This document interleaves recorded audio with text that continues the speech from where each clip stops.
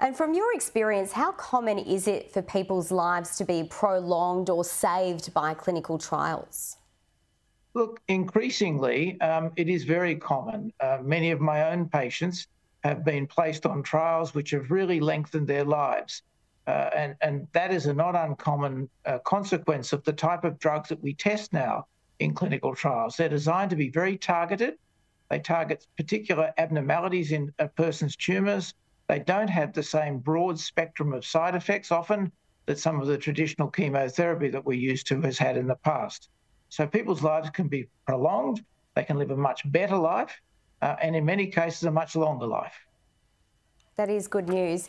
And how important is it for Australia to attract doctors, scientists and researchers to discover cancer cures in Australia? Look, it's critically important, as you know, and in fact, this collaboration is on the back of one of our trainees who's now an oncologist in New York at Memorial Sloan Kettering.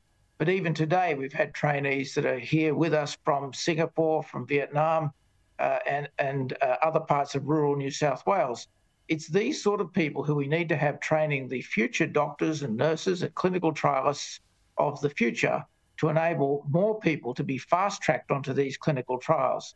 It's not good enough for us to know that clinical trials are open for patients in North America to then find that they're not open to us here in Australia. So we need people's support. We really need people's support. We look to people, if they wish to support us, to reach out to the North Foundation, who is our charity partner, and in doing so enable us to have more of these trials open in the future.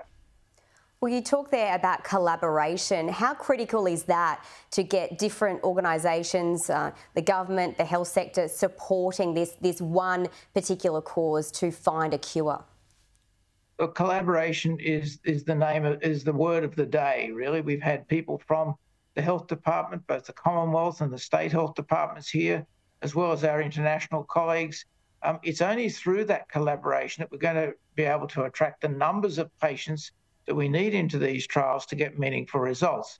You'd understand that in the case of rare tumours, it's not possible for a single centre anywhere in the world, whether it be Sydney or New York, to attract enough patients to enter into these trials. We need people to collaborate, not only across state borders, but across international borders to achieve our goals.